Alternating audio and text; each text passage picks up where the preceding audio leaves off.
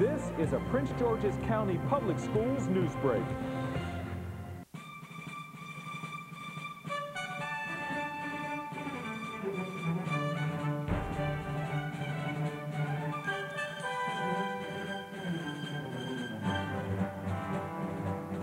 With patriotic fervor and an optimism that has long characterized the American dream, 700 children from 36 different countries joined recently with their teachers, parents, and community and national leaders to celebrate the opening of the brand new Mary Harris Mother Jones Elementary School in Adelphi.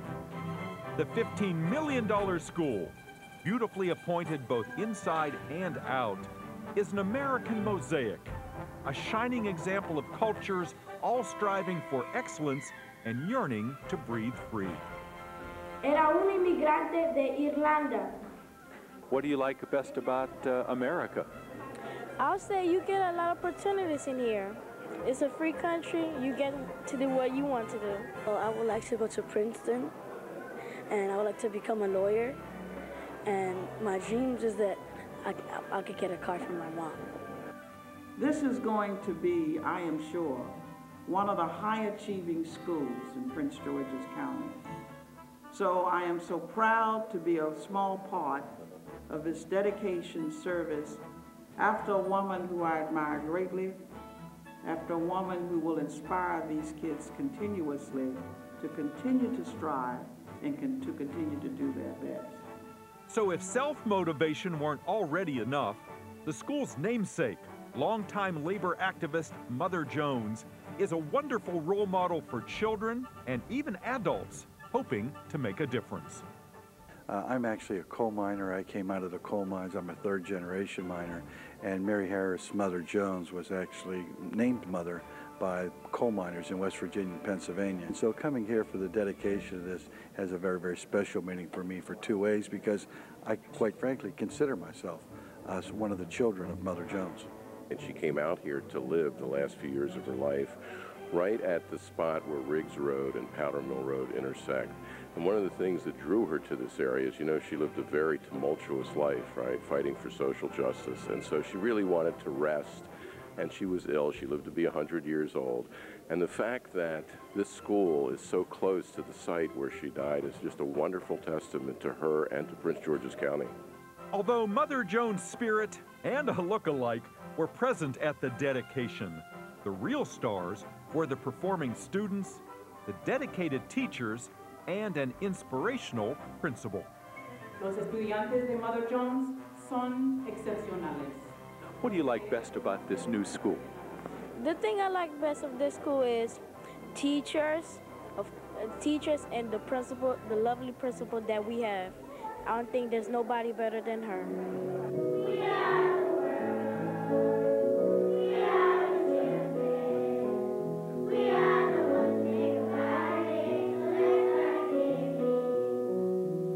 Mother Jones' children are indeed the world's children, poised to make a history all their own. I think it's appropriate that we would bring her here. This will be her final resting place, and she'll have a home, and the spirit of Mother Jones will live here, and hopefully infect a lot of the children that get educated here so that they can go out and fight for social justice and fairness and a better society just like she did. And now, here's the video that was shared with the audience on the day of dedication.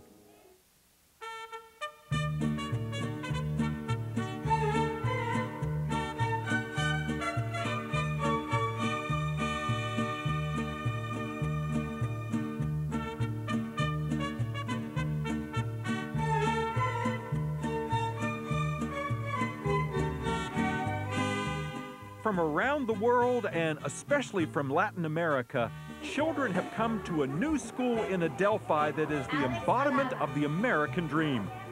At Mary Harris Mother Jones Elementary, the flags of 40 nations testify to a school of cultural diversity and eternal hope in the promise of America. With its soaring windows, vaulted ceilings, and vibrant colors, this Escuela Nueva is a $15 million cathedral of learning, full of the same kind of eager young faces that for over 200 years have reflected the optimism of a nation built by immigrants.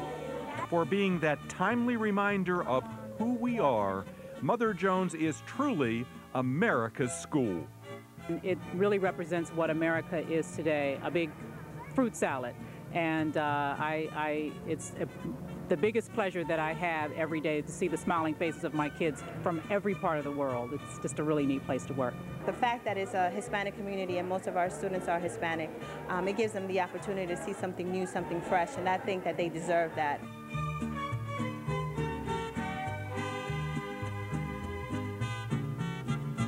From the very first day, everyone celebrated the gleaming new school on the hill. Beautifully appointed on the inside with over 50 rooms, a dazzling media center, and a fully equipped computer lab, and landscaped with a nature trail, big and little playgrounds, and its very own pond, the attractions make choosing a favorite spot a very tough choice. I'm not going to say my office, but I'll say the library, because it's just full of so much information in there. And I also love Miss Hanson's room because we have a good energy in that classroom. We work together well, and the kids in her classroom are just awesome. I really love the cafeteria. I know people don't like that because they're like, vice principals are not supposed to like doing lunch duty, but I really enjoy the time that I spend with the children in the cafeteria. That's our time together. Do you have a favorite part of the building? Maybe you'd say that the computer lab is your favorite part, or maybe not. Definitely, I do like the lab. I get to do a lot of work here, and I spend a lot of part of my day here. Most of my day is spent here. But also, I like the library. As you can see, we have a beautiful library with a lot of books, and the open space makes it even nicer for the kids to come in. It's very bright. All of those things make it very nice for us to come here and make us want to be here. Mother Jones Elementary was designed to be more than just pleasing to the eye. In fact, its architectural appeal is in many ways largely academic. A lot of research has shown that children's test scores actually go up as they work in daylight. And so that what was important in this group of schools was that we bring in this daylight, make it feel light, bright, and airy, the kind of place where you want to go. But perhaps the greatest motivator of student achievement at Mother Jones is its people, its teachers, its administrators, and in a spiritual sense, Mother Jones herself. She's the source of all of our energy. That's what I can say about Mother Jones. The children know who Mother Jones is, what she's about, and how hard she fought for the Iron Workers Association, how important it is for them to fight for their education, and for them to believe that we believe in them. So she's the source of our energy. Energy and Mother Jones somehow just always went together.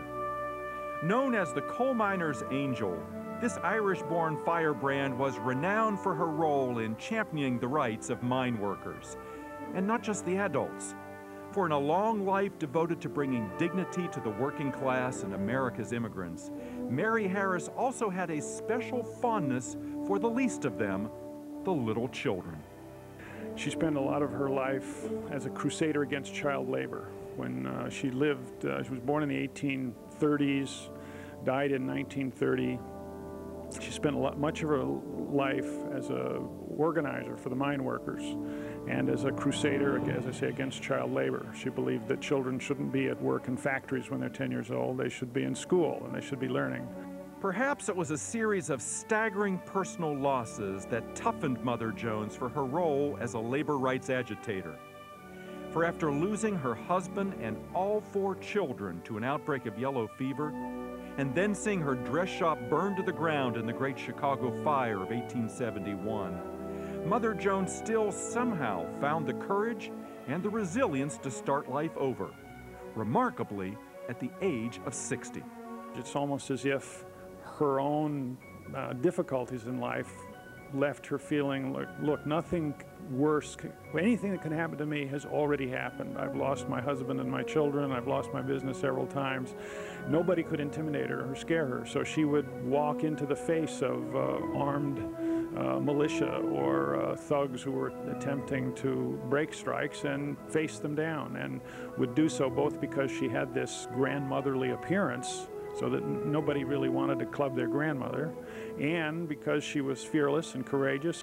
And I long to see the day when Labour will have the destinies of the nation in her own hands, and that she will stand a united force and show the world what the workers can do. Mother Jones spent her last years in Prince George's County at the Burgess Farm on what is now Powder Mill Road in Adelphi. And it was there, just 5 months after celebrating her 100th birthday, that she died. But her life as a role model had only just begun. I think she's a very good role model. She stood up for what she believed in. She took a few lumps on the head for it too, but she hung on to her principles, and I think that's the kind of people that make the country what it is. Since Mother Jones looked out for the young and the defenseless during her lifetime, she would undoubtedly be thrilled today to see children learning and laughing instead of toiling in dingy sweatshops. She'd be happy to see immigrants treated as first-class citizens. And she's probably smiling right now as she listens to a beautiful boy talk about his beautiful new school. Me gusta el parque, me gustan los maestros, y me gusta mis amigos. Que no deberá apreciar? What's not to like in a school where the American dream is being dreamt anew every day, and where the guiding light is Mother Jones, a real-life guardian angel. For Channel 96, this is Dave Zarin reporting.